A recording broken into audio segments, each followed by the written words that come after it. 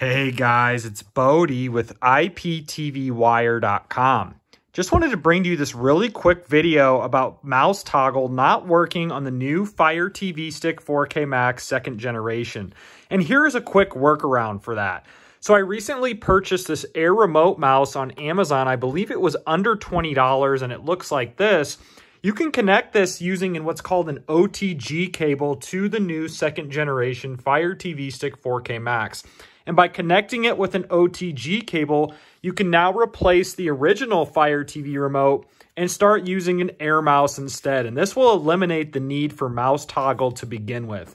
Hope this quick tip helps, guys. Maybe I'll make a future, more in-depth video tutorial about this in the near future. But again, this is Bodie. Just wanted to bring to you this quick tip on mouse toggle. Hope you guys have a great day.